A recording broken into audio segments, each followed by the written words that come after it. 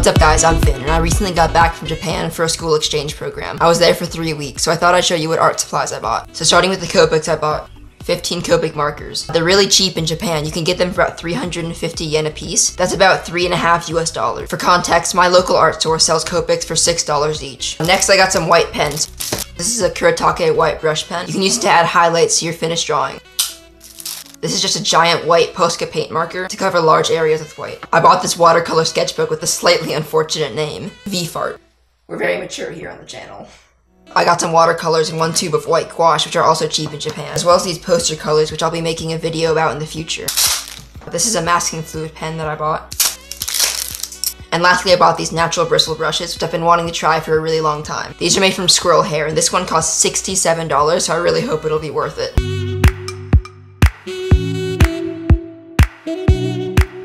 Alright, so I just finished swatching and testing out all the supplies. So now I'm going to try and make an artwork using just what I bought in Japan, excluding the poster colors, because I'm going to make a separate video about them.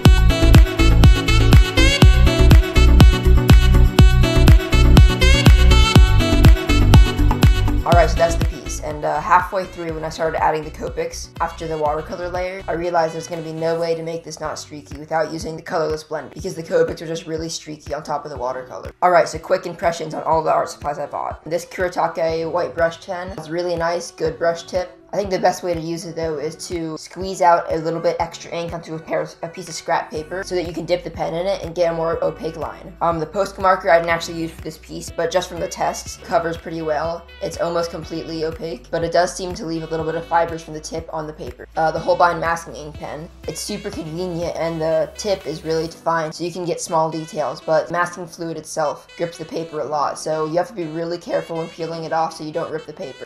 Copics, you know, the best alcohol-based markers that you can buy, but they're expensive. So this paper is actually quite interesting. When you're going over it with the first pass of water, it'll actually repel the water in some spots. And lastly, the items I was most nervous about, these brushes. I'm actually pretty happy with them. They're super soft and hold a ton of water, so I think they were definitely worth the money. Thank you all very much for watching, and I'll see you guys in the next video.